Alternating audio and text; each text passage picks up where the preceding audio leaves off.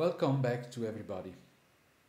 In this lecture, we will focus our attention on the problem of robots interacting with the environment. More in particular, we will focus on the problem of controlling the contact, so the exchanges forces between the robot and the environment, and the motion that the robot may have in contact with the environment. So we will not deal too much with modeling the geometry of the environment insofar that the modeling is needed in order to perform these tasks. We will see that the modeling part and the control part in this type of interaction tasks are strictly related one to each other. So while so far we have considered only robot in free motion, now we will see what are the characteristics of interacting physically with the environment. In particular, there are two ways in which the robot, mainly through its end effector, its tooling, may have a physical interaction with the environment. First, modifying the state of the environment. For instance, when the robot is doing a pick and place operation in which it moves an object from one part of its workspace to another part, from one place to another. There are a number of tasks in which the force exchange is of primary relevance. For instance, when we are assembling parts and we have to push one side of one object to another side of the object, make them surfaces sliding one with respect to the other. Or when we are doing mechanical operation involving, for instance, a surface finishing task of metallic object. The main difference between controlling the robot in free motion and controlling the interaction may be also assessed by the number and type of sensor that are being used. For instance, in this picture, we see a robot carrying a camera and doing an inspection task. For doing this task, the end effector, and the camera in particular, should follow a prescribed path with a given timing law. In order to execute this type of free motion task, we typically use position measurement at the joints through encoders, if needed also velocity information at the joint, typically obtained by numerical differentiation, and less common using tachometers. But we may also use other type of sensor, for instance vision by the camera, mounted eye in hand, or the end effector motion is driven by the scene viewed by a camera which is placed fixed in the environment, and so on. But essentially, the matter is a matter of controlling in time the position of the end effector, or equivalently the position of the joints once we transform through the inverse kinematic and inverse differential kinematic the desired motion in the Cartesian space. Whereas typical cases of robot-environment interaction, it's executing what is called usually compliant motion. Compliant motion in the sense that the end effector of the robot, which is the main point where the interaction occurs, should comply with the stiffness, or say the geometry and the stiffness of the environment. A typical task, assembly task, is what is called peg in hole. So a peg should enter a hole with very limited clearance. For doing those tasks, we certainly use and need the previous sensor for free motion control, in particular encoders, and sometimes also camera in the Cartesian space, but it is very convenient to have also a direct measure of the force exchange at the level of the end effector. And typically we do so by equipping the robot with a 6D force torque sensor mounted at the robot wrist. So the closest possible to the point of contact, although most of the time we cannot mount a force measuring device exactly at the contact, because otherwise we would either destroy the sensor or not having the tool in the right form and shape to execute its mechanical task. So when talking about robot compliance, usually we distinguish between two types of compliance, namely passive and active. Passive compliance is realized by adding some devices on the robot and effector which comply with the forces that are being exchanged when the end effector of the robot enters in contact with some workpiece. We usually talk about TCP, so tool center point, by characterizing the position of in the end effector frame, where the main exchange of contact forces and moments should be realized. So, for this type of passive compliance, so it's a way in which the robot continue to execute essentially a geometric plan with the trajectory, so with time in motion, without caring of the presence of these contacts. The contacts and the forces that arise at the contact are handled passively by these mechatronic devices. And we will see in a moment the main device that is being used for giving passive compliance to a robot is the use of a device which is called RCC, so Remote Center of Compliance. And we will see how this works and what are the pros and cons of such a solution. On the other hand, one can incorporate into the robot system some active compliance, which is typically a software-based characteristic. So it's a way in which you design control law so as the robot can react in a specific and desired way to the generalized forces or forces and torques that are being applied from the end effector, from the environment on the end effector, and in particular at the tool center point. And these forces are typically measured by a force torque sensor.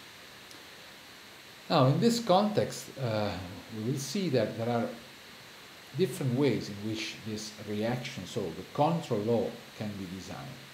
And by and large, we characterize three categories of control laws. Admittance control laws, stiffness or compliance control, and impedance control. In the first type, the forces, the contact forces that arise when the end effector is in contact with the environment are measured and translated into velocity commands. And this can be done at different levels, at the Cartesian level or at the joint level. The velocity commands are given then as reference to some low-level control loops which are designed or embedded at the joint level of the robot. Stiffness or compliance control, these two terms are used equivalently. In fact, one is the inverse of the other. If you have a stiff environment, has low compliance. If you have a low stiffness environment, it has a large compliance. In this case, the displacement of the tool center point with respect to some reference position will generate some force commands. Again, force commands are nominally generated at the end effector, but then they should be realized by proper command, torque command at the joint level. The third class of this type of active compliance are impedance control. In this case, there is no one-way direction between contact forces and displacement or velocities. But in fact, we try to match a desired interaction model which relates displacement of the contact point with respect to some reference position with contact forces that are being applied in the interaction. And we will see in more detail how these methods can be designed and their properties. There's another way of handling interaction, which is more geometrically oriented, in which we don't impose a compliance necessarily in some direction, but we separately control the interaction forces in direction where contact occurs, while controlling purely motion in the free direction of the Cartesian space where the end effector can freely move. And this is what underlies hybrid control methods. Hybrid in the sense that we are simultaneously controlling in different directions force or motion. And we will see more in detail this later. So with this picture, general picture in mind, we start looking at passive compliance, and in particular how an RCC device works. So from a viewpoint, from an external point of view, these RCC devices look like force torque sensors. So they have a cylindrical shape. One top plate is being fixed to the final flange of the end effector. The bottom plate will carry some tool. So it is mounted at the level of the end effector of a robot. It comes in different size, and of course each size has some range of value under which the device reacts with displacement to applied forces, and essentially the two plates are connected one to the other with flexible elements. So kind of springs or springs-like components which allow one plate to move relatively to the other. In particular, the bottom plate, which holds the tool, relative to the top plate, which is attached to the end effector of the robot. So the robot will continue moving as planned, so it will move the top plate in any direction.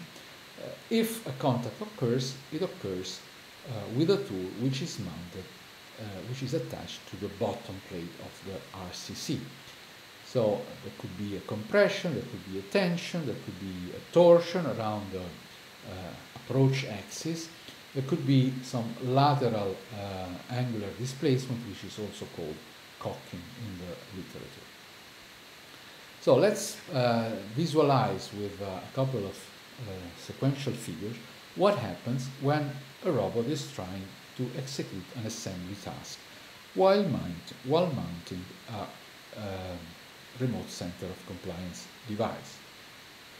So there is one point associated to the device, which is exactly the RCC point, which behaves in a very special way because of the mechanical construction of the device.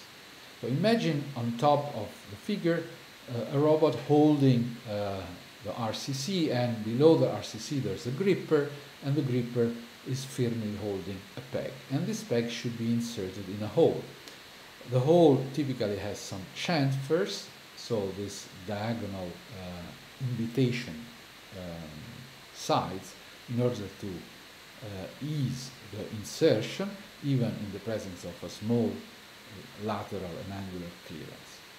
So the robot is pushing down the end effector, its end effector, so including the RCC, the gripper, and the peg that should be inserted in the hole. So the assembly force on top represents this motion of the robot, which is planned independently of the presence of a contact or not. Now, if everything was perfectly known, so the geometry of the environment, so the position and orientation of the hole is known to the robot and the robot has very accurate positioning, this task could be performed in a pure geometric way. However, due to a number of uncertainty and disturbances, there could be a misalignment, both lateral of the peg with respect to the center of the hole, and also angular, so a cocking misalignment between the surface on which the hole is placed and the vertical direction, or the vertical direction of assembly. So a cocking misalignment. So while approaching first in free motion and then in the first contact, there will be a contact typically on one of the chamfer laterally to the hole. So if there's a large error, in fact, we are touching the surface completely out of the hole, and then the presence of RCC point would not help. So we are talking now of small misalignment error during an assembly task. So when this happens and the contact, a single point contact occurs at the remote center of compliance or very close to it, then the device, in particular the bottom plate, react by a small displacement exactly in the direction of the applied contact force. So the situation is the following. Since the first contact produces a force laterally, then the top plate, the bottom plate, is displaced in the same lateral direction with respect to the top plate. The robot continues to push exactly in the same way, so continue to lower down the whole set of devices which is mounted on the end effector, and this will sooner or later will bring the peg in double contact. So at this point, this double contact produces two contact forces which generates momentum on the peg hole, and therefore, since the peg hole is rigidly attached to the bottom plate, to the gripper, this moment will generate a rotation around the remote center of compliance point. And as you can see from this sequence, you will see that passively the hold peg will accommodate to the actual positional orientation of the hole. Indeed, this whole process will be successful only if we tolerate small uncertainty on this assembly task. These RCC devices have the possibility of adjusting offline, so not in real time, their center of compliance. And the actual position of the center of compliance may have a strong influence on the behavior of the bottom plate with respect to an assembly task. For instance, if the center of compliance is positioned by tuning the mechanical parameter of the RCC too high or too low, the reaction of the point of contact, at the point of contact, to forces or momentum will be not a pure translation in the direction of the applied force or a pure rotation around the contact point. All this will occur at the center of compliance. So only if the center of compliance is positioned close to the point where the contact will actually occur, so at the lower part of the peg being inserted in the hole, then a correct decoupling, mechanical decoupling of motion will occur. So the bottom plate of the RCC will react with a linear motion in the direction of the applied contact force, or with an angular motion around the axis of application of a momentum due to the contact, typically for double contact situation. And in this graph, You can see from a study of assembly forces the typical evolution of the force while getting in contact.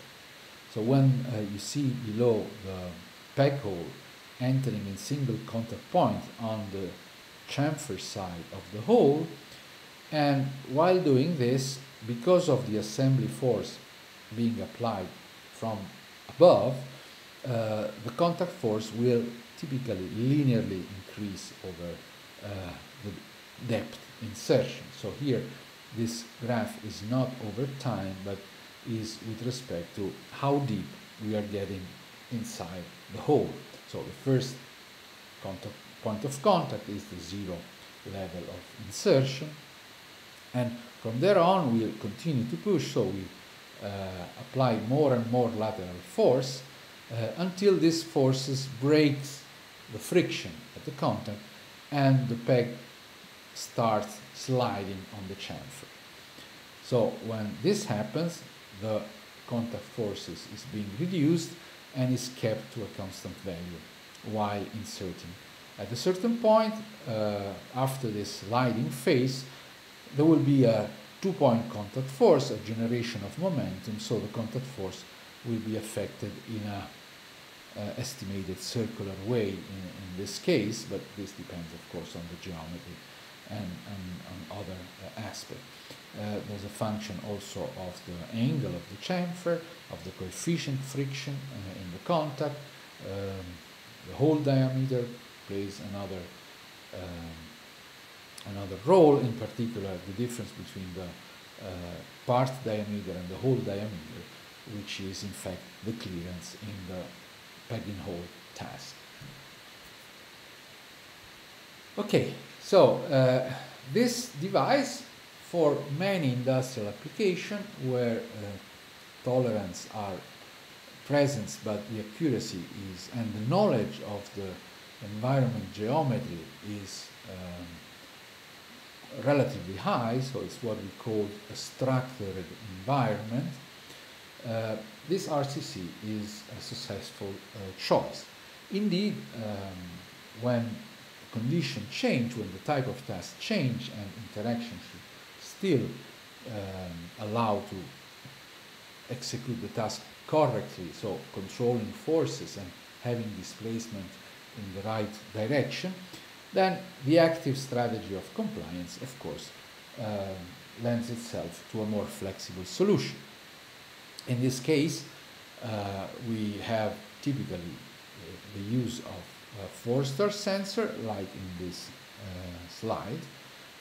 So the robot is equipped with a four-star sensor. Again, the top plate of the force sensor is attached to the flange of the final flange of the robot. The bottom plate may hold a tool, like in the left picture, where a polishing tool is being used in order to do counterfoiling on a given workpiece, and applying enough forces normal to the surface so that the surface is being polished.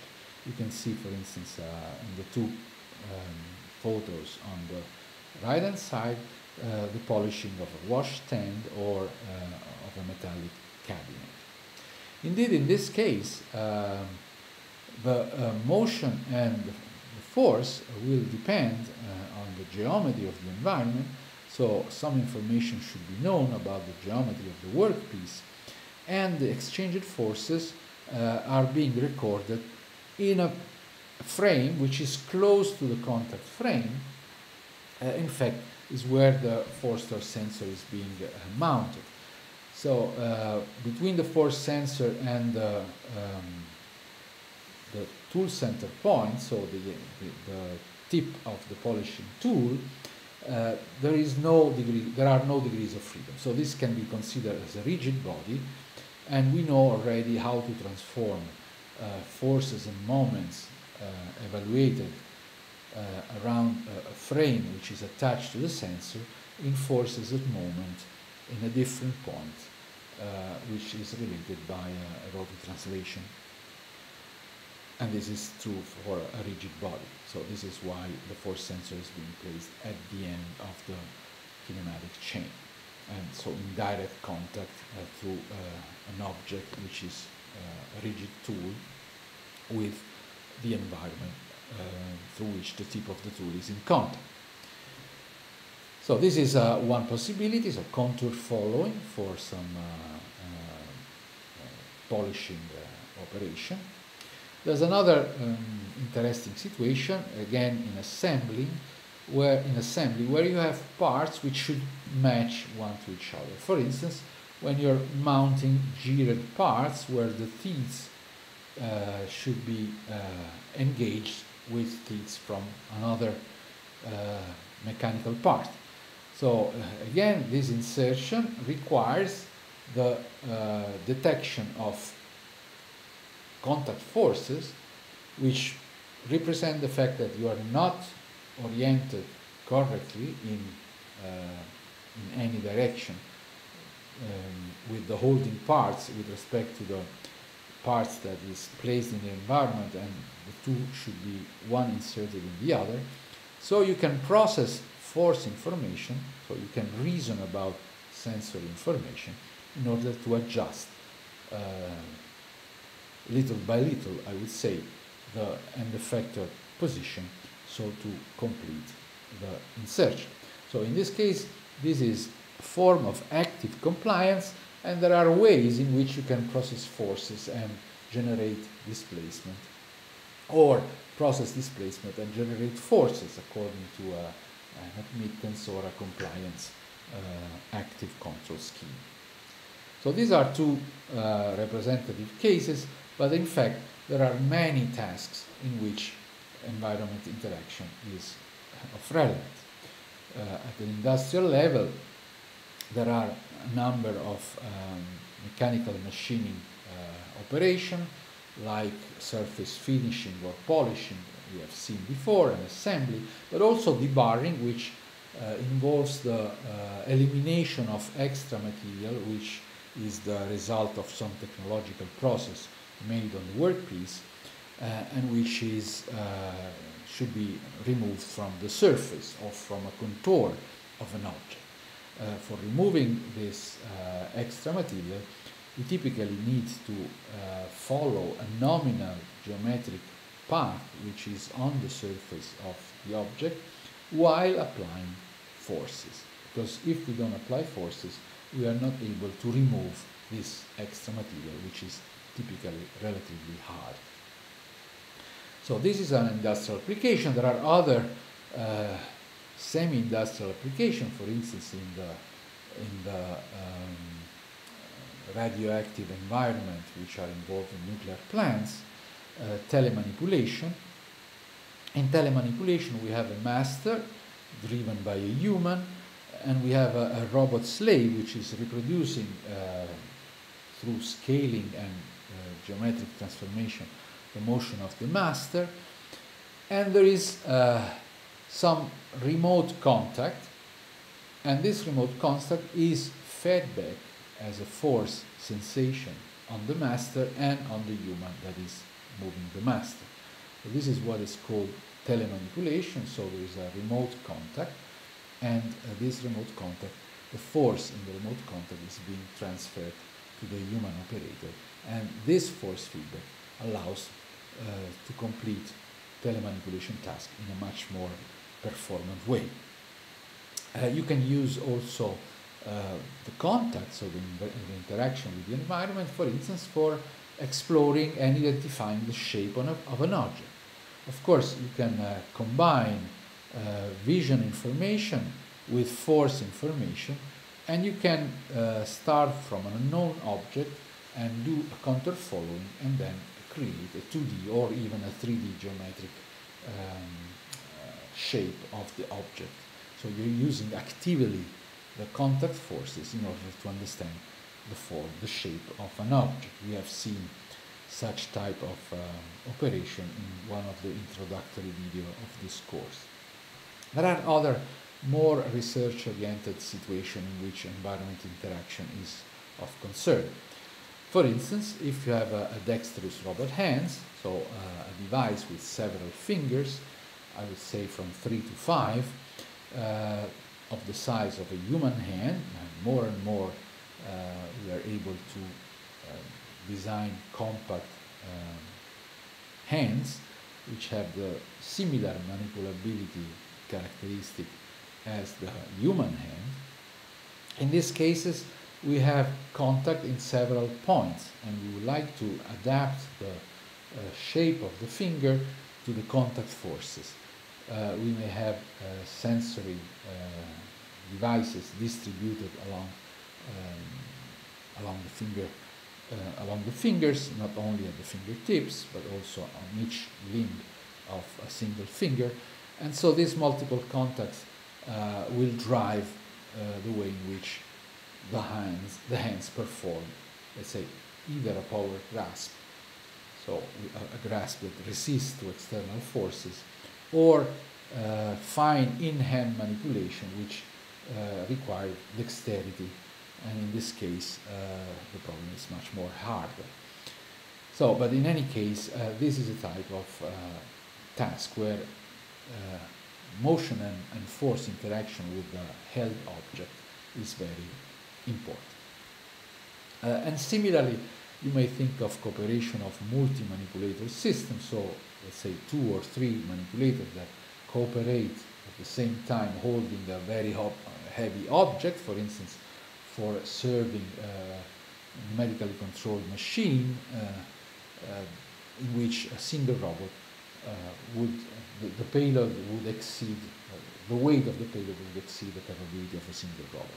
In this case, in the cooperation, small relative position error in executing trajectory will induce very large internal forces.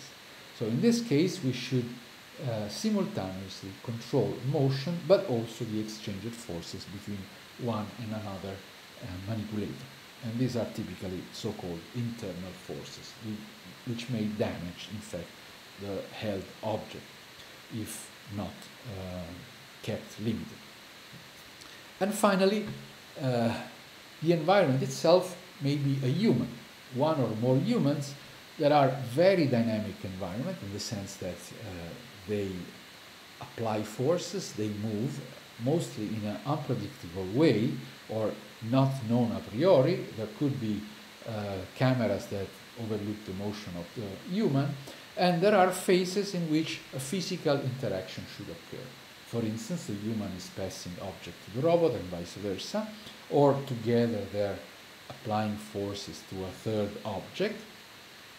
So all this should be handled, and should be handled under an extra condition, which is full safety, because the human is now in contact or in very close proximity to the robot.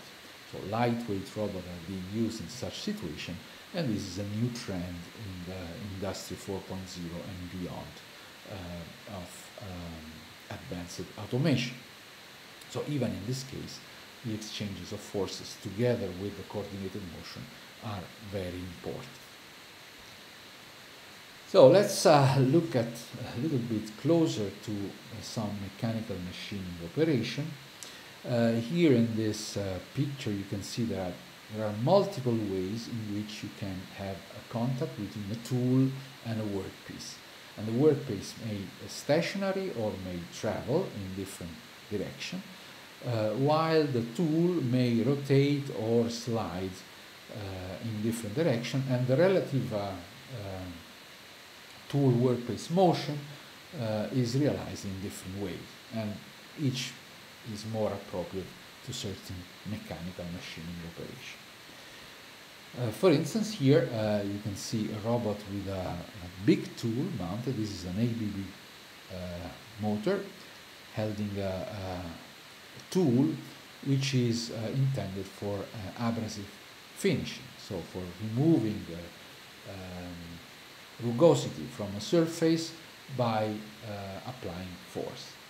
And here you can see two ways of holding the tool that may rotate in the first case around the horizontal axis, but this rotation internally to the tool will let the tool center point, so the point in contact, go in a alternative up and down direction, while in contact with the workpiece on which it's a force is being applied, and this force will execute the polishing task, in fact. There are other situations in which the tool holder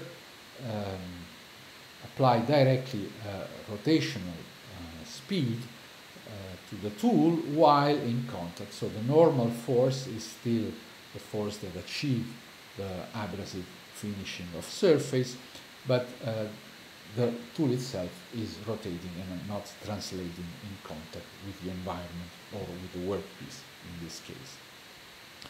There are other ways in which you achieve abrasive finishing, so with the contact. For instance, in this small video, we will see a technological process in which, after having forged surfaces, there is a final finishing of the surfaces by a pneumatic machine, which applies what is called hammer pinning. So it's a very high frequency oscillation in contact, so that it's like hammering at a very fast frequency, so that the resulting effect on the metallic part is that of an abrasive finishing. Let's see together the video. So you see that the tool is getting closer. Now it takes a reference, and now you see in slow motion or in fast motion the way in which the top of the tool, the tip of the tool, I would say, is going up and down on the surface and achieving removal of rugosity, so that these surfaces are very smooth. And here you can see that we may need the full degrees of freedom of the end effector of a robot in order to accommodate complex geometries, like in this case, where the hammer, the tip of the hammer, needs to follow curved surfaces, and also this is a close-up, and also in order to avoid collision should also reorient in the proper way. Here you see at the curve, and so on. So this gives an idea of the type of contact motion that is needed. In this case, this device by a company which is called Semantech, mounted on a ABB robot, is following the path while, in fact, applying forces. The fact that these are oscillatory forces is connected to the technological process itself.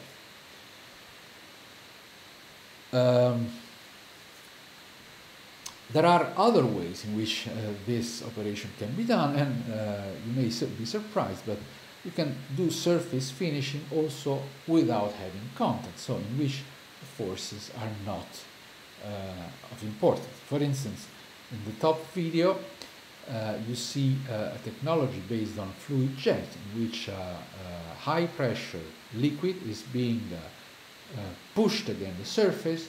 So what you see, the line that you see, is in fact is a high pressure water, or a mix of water and other components, by which you're soliciting this surface in the various directions in order to polish them. And you see that some water is coming out of the workpiece, and in fact this needs a lot of preparation of the environment in order to avoid to spill over everything.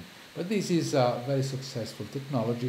It has been used, for instance, in a European project that we participated up to 2 years ago, the Simplexity project of the H2020 program. Another technology which achieves surface finishing without contact is a laser technology. In this case, of course, the laser is mounted on the end effector of the robot. It's a high energy laser, but it's a pulsed laser. So In any case, the human should not be close to the system, and this is why this type of robotized surface finishing is realized inside a closed chamber, so in the absence of the human. And you see here the red dot is in fact the pulsed laser that is being applied to the surface of the object being carried. And the object then can be reoriented so that the processing can be made on different surfaces. And in this case, it is very clean and precise, of course, because there's no material or support fluid being used like in the previous case. So this is just to mention that there are other ways in which you can do this mechanical machining without the need of having contact. Of course, in this case, you need a high accuracy in position only. And this is the task is being completed, and the object is removed from the laser chamber. So, in all these cases that we have considered, so this physical interaction task, we have seen that in general there's a desired motion, so things should not be done necessarily in static positioning only.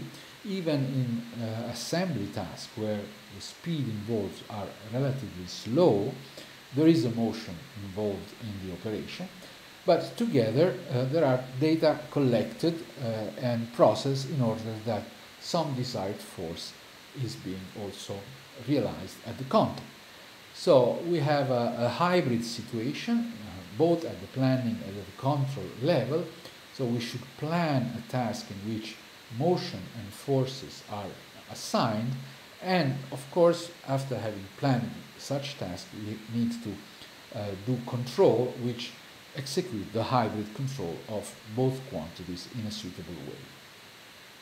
Now, in particular, there are situations in which we want explicitly control the contact forces, so we assign a value to these forces and torques, and we close a loop between the measured quantities and the desired quantities. So this is a conventional force control loop.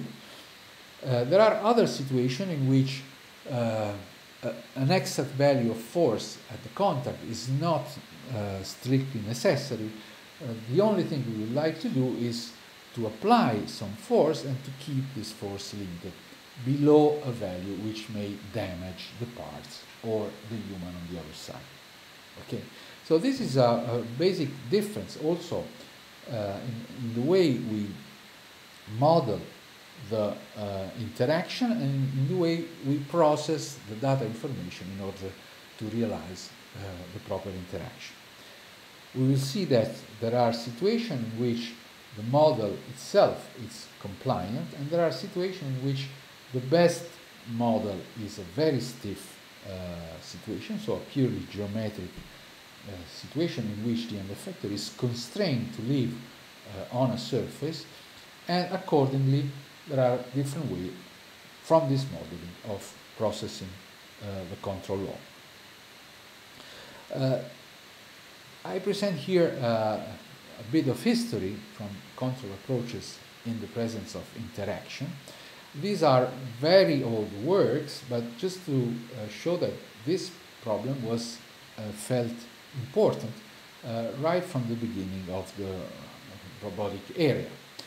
So between the late 70s and the mid of 80s, the foundation of interaction were laid down by a number of researchers, so I'm not reporting years or publication, but just the name because they were quite important in the history of robot interaction control. So David Whitney in the US started simply, he was interested in assembly, so in quasi-static operation, and there were during part insertion a number of deadlock that could occur while doing pure position control. So he proposed the explicit measurement of forces, either directly or indirectly, for instance, measuring the applied current to the motor of the system interacting with the environment, and of course when you are in contact and you try to apply a force, the current in the motors will increase, so by measuring the current you indirectly could measure the force. Or having a cell, a load cell, so a single degree of freedom device measuring force in one direction, to be included in the assembly operation. So he was the first pioneering the explicit control of force in assembly. Right after, there were different way of achieving admittance or compliance control. So Paul and Salisbury and Shimano wrote a number of papers and implemented system in which the contact forces were controlled by controlling position or velocity of the robot and effector. So you have a stiffness control or a damping control in the two cases.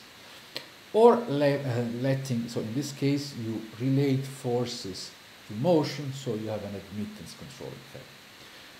Or you may react to displacement, generating forces by virtual spring and dampers in some selected direction or in all direction. In this case, from a deformation you generate a force, so you do what is called compliance control. Later on, Hogan, in a very important two-part paper, introduced the concept of impedance control, namely of design and control law. So we are talking in all cases of active compliant strategies, so software-based or control-based strategies, in which when the robot is in contact with the environment, we would like that the behavior matches some reference model in which forces and position dynamically interact, typically like a mass spring damper system. We can tune the parameter of the model in such a way that we achieve a good behavior at the contact, although we are not explicitly controlling, so setting references for forces, nor setting reference for position. In fact, it's a combination that occurs in this interaction. And this combination behaves like a model that we have chosen and which parameters can be set according to some intuitive physical reasoning. In fact, impedance control mimics, we will see a simple example, the behavior of a human hand, human arm, moving in an environment which is partly free space. In some area we may interact with a physical wall, and there is some uncertainty in this. So the best behavior that we apply is that of an impedance controller, and this has been replicated also on robotic arm. Finally, led by Mason and then by researchers like Raybert and Craig, and finally by Usama Khatib, there has been the concept of hybrid force motion control.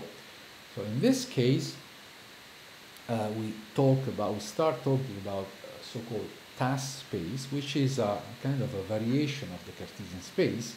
So there's a new frame being defined and associated to each hybrid force motion control task.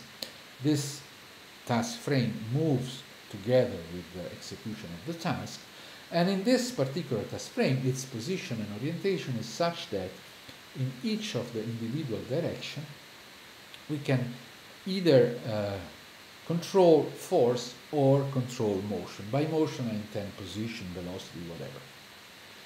And this type of decomposition of the Cartesian direction, in particular in the direction of the task frame associated to the task, is followed by a purely kinematic controller, so eventually we are specifying velocity command at the joint level, or by involving the full dynamic model of the robot, and this is the latest results by Khatib, which set a standard in this type of context. There has been many variations in the hybrid force motion control literature, in particular including deformation of the joints of the robot, or a model of the environment which includes further dynamic elements, and so on and so on. But basically, the layout was set by the work of Khatib. In fact, this work is the most appropriate for dealing with dynamic interaction when the motion needs to be accurate and relatively fast, and the forces need to be controlled as well. So, again, to summarize, the hybrid task in general require both reproduction of desired trajectory, low speed or high speed, we don't care in general, which are defined on the surface of object.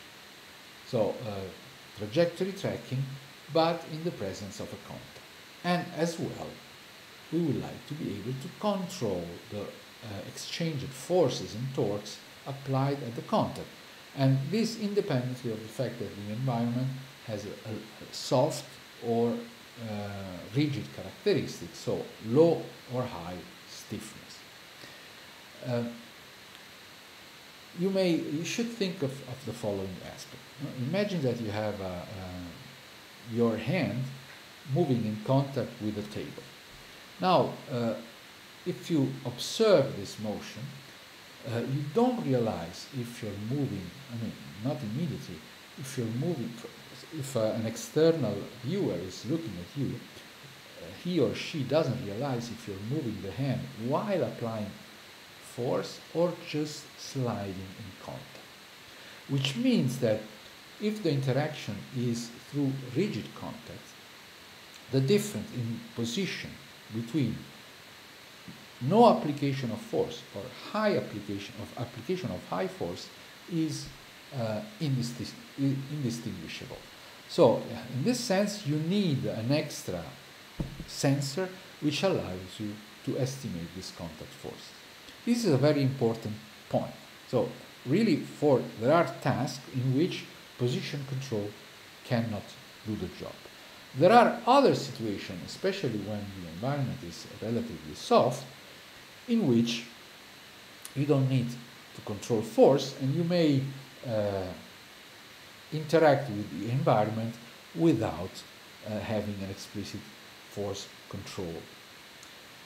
So here in a debarring task, for instance, so when you have to remove some extra material from a surface, and now I'm not considering the metallic surface, but I'm considering, for instance, in this picture, removing of extra plastic material or glue from the border of a windshield of a car, or when the robot is performing another paradigmatic task, which is turning of a crank. For instance, this is models the situation when the robot needs to open a door, for instance, in a domestic environment. This operation is similarly to a phase of turning the crank. Then in these cases, exactly, you have to follow trajectories, otherwise you, for instance, in the second case, you will induce a very high internal force, and you may crash, for instance, the handle of a door. So accurate execution of trajectory, but together explicit control of forces. So exactly the interaction task of our interest. Now, talking about the debarring task, here I have a picture taken from a master thesis performed many years ago in an ABB Excellence Center in the vicinity of Rome. Unfortunately, this center has closed, so we cannot cooperate with them anymore, in which there was an industrial ABB mounting an extra tool, quite heavy tool, you see also with the connection cable, which was a pneumatic tool holding a blade with 1 degree of freedom and a load cell measuring the contact force. So the idea was the following. You see on the support plate a car windshield which has been produced, but whose border needs to be refined, so you need to deburr materials from that before the windshield is being assembled in the car body. So this task is executed by letting the robot program in such a way that it follows the nominal geometric path along the surface of the windshield, and at the same time apply a force through the pneumatic piston in the tool and reacting to forces by having some compliance at the contact. In fact, this system was a two-blade system. The first blade was controlled under force control, so some force need to be applied, otherwise this material, which is relatively stiff once it comes at ambient temperature, so you need to apply a certain force in order to remove this extra material. So there was a first blade controlled in force, there's a second blade coming after, just pushed by a passive spring, which removes the remaining extra material. It's like the two-blade system which was made famous by Gillette. So there are other aspects in this situation, because you can imagine that while following the four sides of this car windshield, first of all, the windshield has a curved surface. So these are not straight paths, they are curved paths. Second, when you're removing parts below on the side, which is on the downside of the windshield, of course gravity will act against contact. So the weight of the tool itself will tend to detach the blade from the surface. So you have to compensate for gravity. Similarly, when you're going above and you're pushing in the down direction, gravity will help in this. So regulating force makes sure that any uncertainty in gravity compensation is, let's say, taken care of by the force control loop. So we may be a bit farther away from where we should be or closer. In any case, it's the force error that will regulate our position, independently of these external disturbances, including non-perfectly compensated gravity. Okay, so as I mentioned at the beginning of this introductory lecture on interaction, robot interaction with the environment, we typically design the control based on how we model the environment. Okay, so the environment model which is more appropriate suggests also the more appropriate control scheme. Now, by and large, apart from simplification and special cases, there are two classes that we will consider: impedance control and hybrid force motion control. So these controllers are motivated by the way in which we model the environment. So in the first case, we assume that the environment is a mechanical system, but this mechanical system is not infinitely stiff, so it undergoes small but finite deformation when we push on it. Okay? So when this is the case, if we have a robot in contact with such a compliant element, a compliant environment in a sense, then the forces that will arise will be a balance between two dynamic systems. On one side the environment, on the other side the robot interact.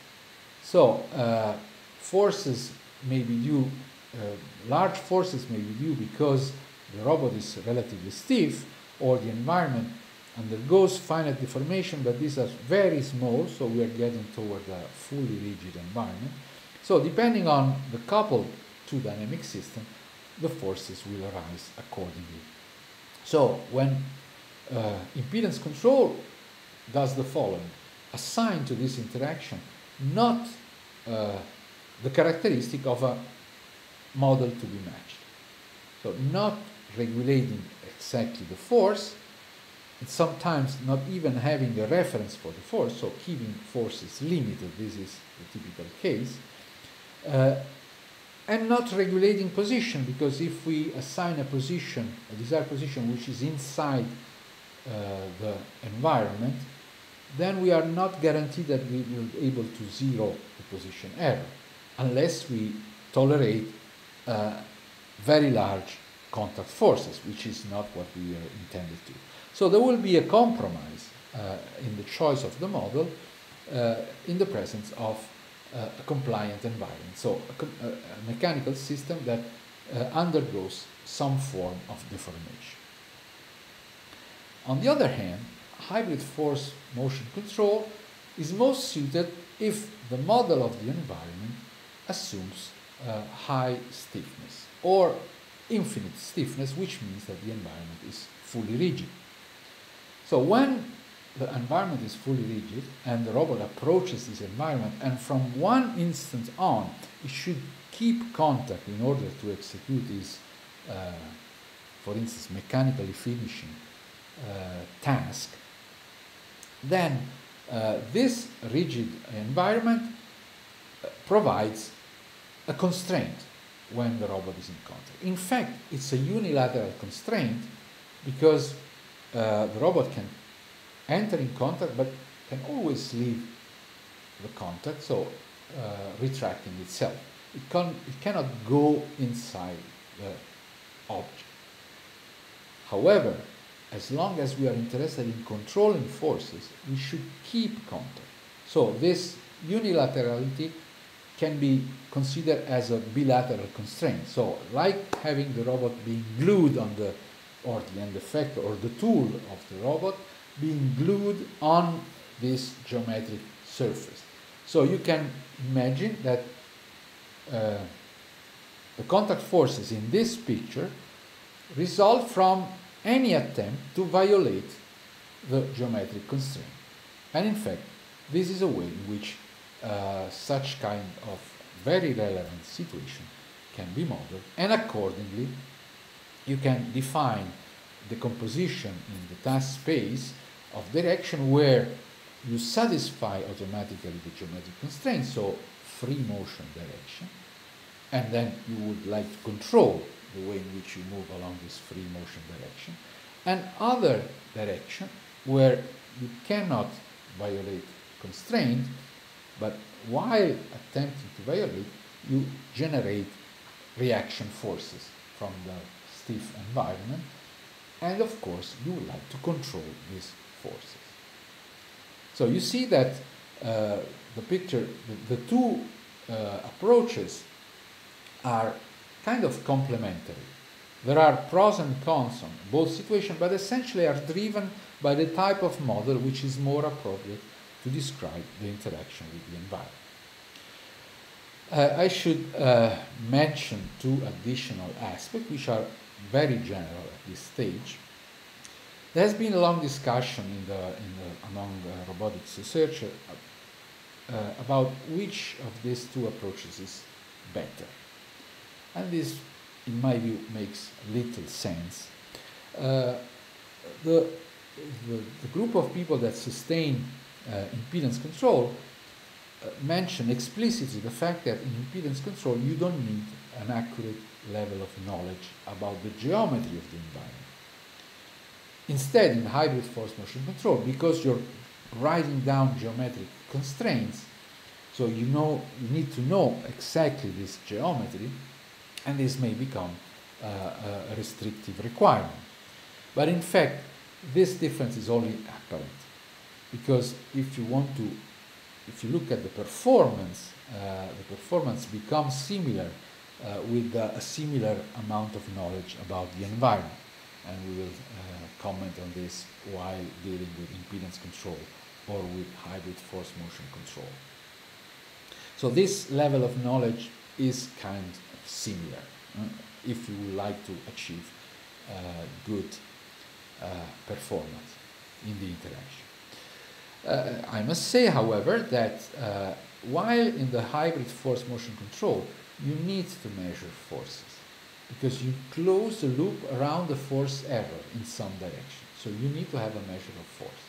Now, this measure may be induced by some model-based virtual sensing, but this is a different story. You need a measure of force. On the other hand, in impedance control, you may need force measurement, but if you release the performance in particular, if you accept to live with the actual inertia of the robot at the contact point, we will be more clear later on this aspect, then measuring contact forces is not strictly needed. Okay, so this is essentially a true difference between the two approaches. So let me conclude by showing a number of examples where the environment itself lends itself to a model which leads to impedance control or to a rigid model which leads to hybrid force motion control. So first of all, two videos in which impedance control has been realized on one case, or hybrid force position control has been realized in the other case. In the first case, you can see a mobile manipulator, so a research manipulator mounted on a mobile platform, navigating in an indoor office environment, and approaching contact with a door, in particular with the handle of a door, and needing to open the door by acting on the handle. So this situation is a typical situation in which impedance control works fine. Why? Because you don't need really to assign a force in the contact. You should need to establish contact and then interact so that you can move the handle in some direction. And of course, you can apply also forces which result in reaction forces as long as these are limited. And then you progress with the arm and the base, so this is a complete system, in order to open the door. In the right video is a more fancy situation in which there's a robot holding a piston and needing to insert the piston into a motor block. Now, to make things more complex, the motor block is not static, but is moving, rotating on a turntable. So the robot is equipped with a force torque sensor and with a vision camera. So it recognizes the geometry of the holes. So this is a peg-in-hole task. Once it reached the same speed of the rotating turntable, so that the image is fixed in the field of view of the camera mounted on the end effector, then so you have, in a sense, located the position of one of the motor holes. Then you proceed in getting contact, and when you're in contact, the piston with the motor, you process force information in order to adjust and do the insertion like you have seen in this video.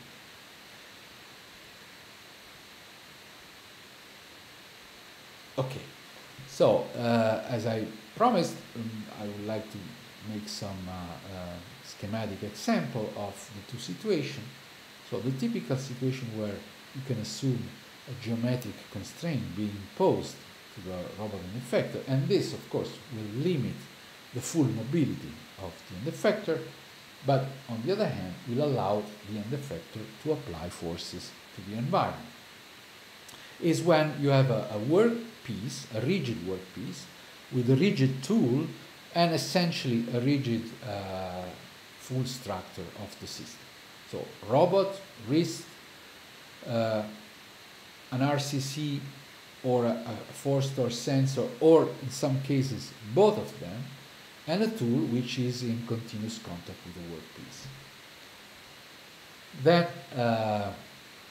in this case, we would like to have a stable contact, and this is not so easy as one can imagine, because there are situations in which, in the attempt of controlling the force along a certain direction, there could be some chattering phenomena, which is a way of revealing some instability in the control design.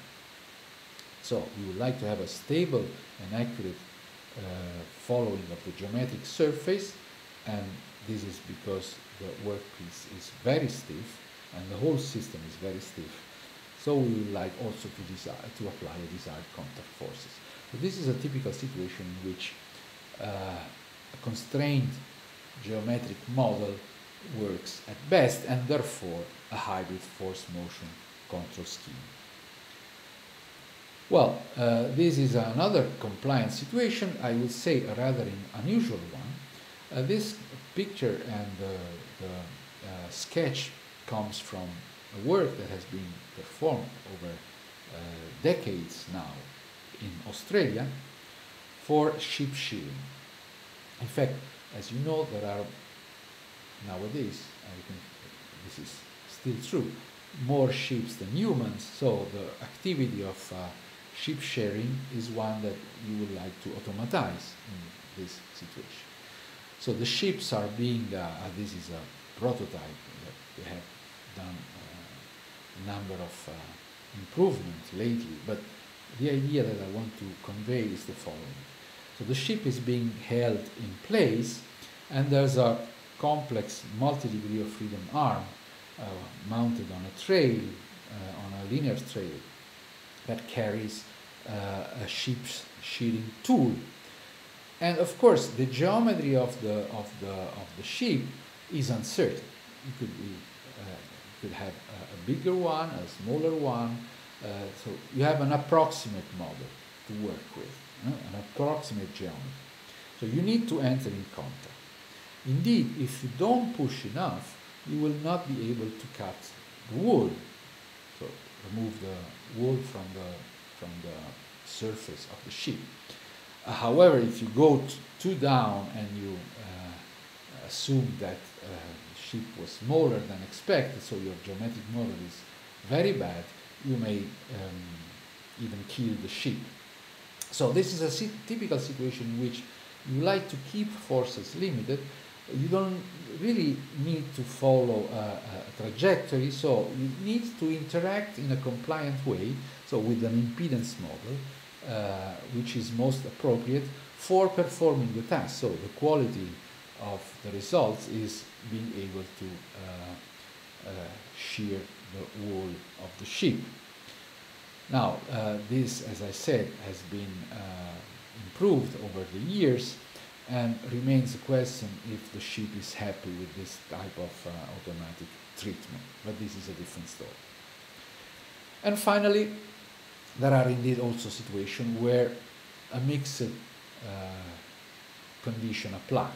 So the interaction may occur at some times with a geometric and rigid environment, in some other situation or phases of the task, a compliant treatment would be better. So for instance, in this case you can see a phase of assembly in which there is an approach phase, free motion, there's a first contact, and this is a hard contact with the surface, and in this phase searching for the hole, so we are assuming that we have a large uncertainty in this pegging hole assembly task. So in this searching phase we are in contact, but we can assume a geometric surface or a rigid surface until we get close to the hole, and the third phase, the insertion phase, can be performed either with a RCC, so in a passive way, or in an active way, but assuming some compliance in the structure, in particular in the presence of an RCC, which is per se a compliant element. Remember that compliance can be distributed in several places, not only at the contact, there could be compliance also at the joints, if we have elastic joints, and all this type of compliance contribute to the actual interaction, and we will see more as we proceed in the analysis. So for the time being we stop here. The next lecture will be devoted to ways of handling geometric interaction, so situation in which the contact is stiff enough. And we will see this with simple cases first, and then detail the general formalism of modeling and control. Thank you for listening for the moment.